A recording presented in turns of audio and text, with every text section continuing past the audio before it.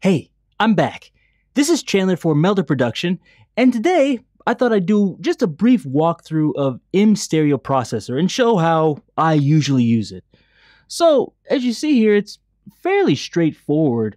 One of the great things about it is it has 4 different bands, so you can adjust all these separately. So, for example, you can mono the bass, which I often do, and you can also widen different parts of the frequency spectrum.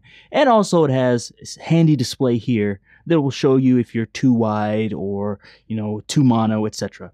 So, let's get started. So I just have it on the default settings, and I have a backing track here. I'll let you listen to it.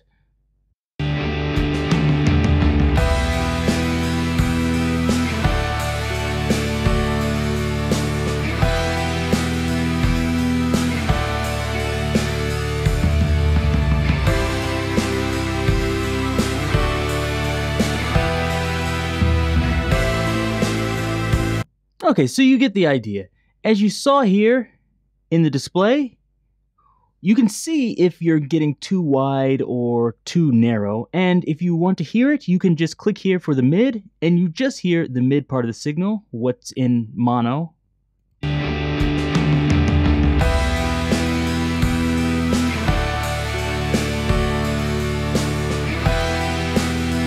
Or you can do the opposite, click side, and just hear the stereo parts.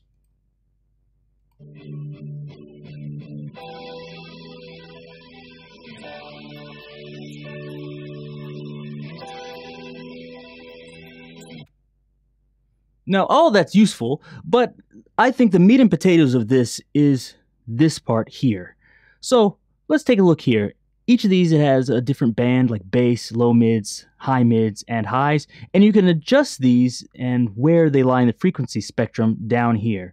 So I'm going to move this to, let's say, around 150.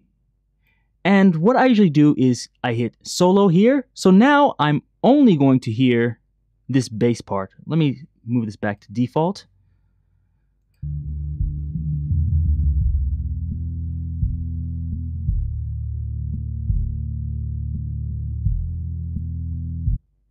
Now, you see our display here, it looks mostly mono. If it's just a straight line, you know it's completely mono, but there's some stereo parts, and I don't really want that for things under 150. So all I have to do is just take this widening and move it down here all the way to the left, and it says mono.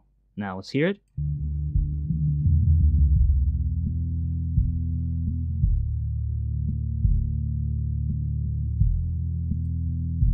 I like that.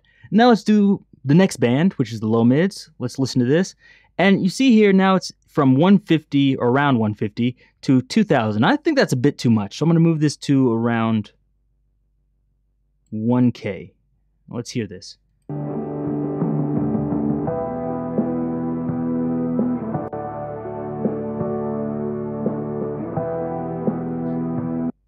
Now that's okay. I could maybe make that slightly narrower, but I think it's all right. I'm going to leave it as it is. Let's move up to the high mids. Now this, I'm going to move it down just a little bit to around 8,000. So now this is between 1,000 and 8,000. Let's solo it and listen to it.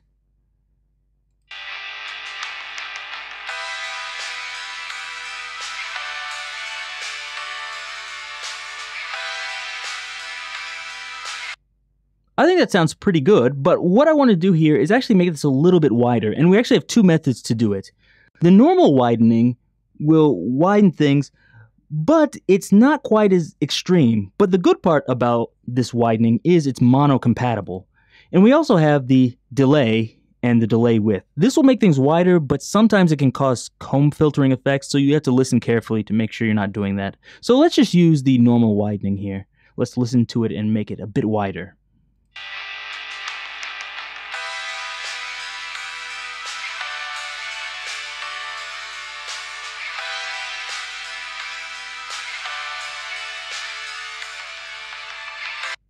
I think that's a good amount. Now, the high band. Let's listen to this. These are just things like cymbals, that really upper band, but let's really get crazy and widen this. Let's try the other one, the delay and the delay width, and the widening together.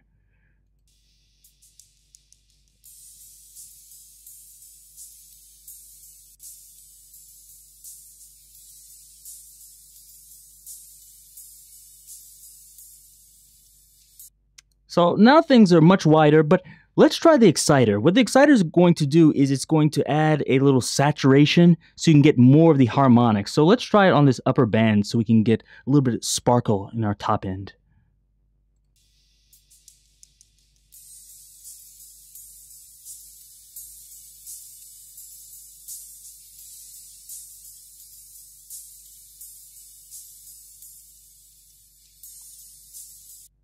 Okay, so I put this at 20%.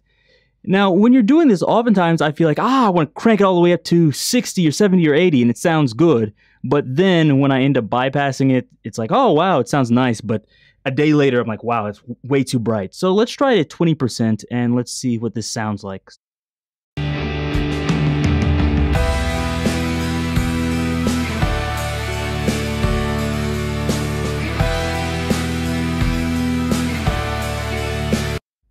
Sounds pretty good. Now let's bypass it and unbypass it so you can hear the difference. It is bypassed.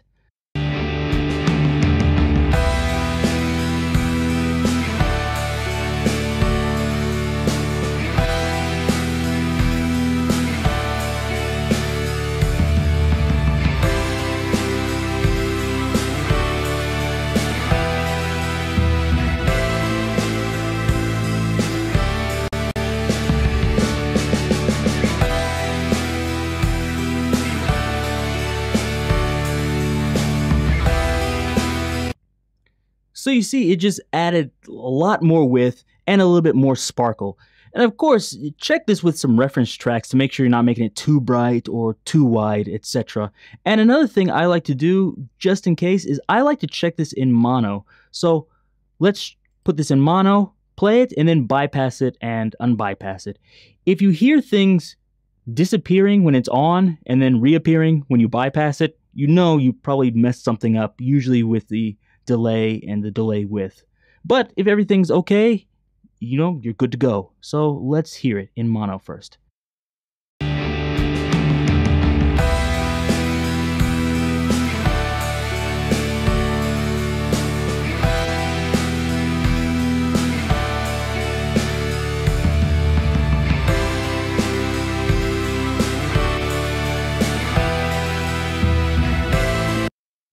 Okay, I didn't hear anything that was too weird there, so I can put it back into stereo and I'm pretty much good to go.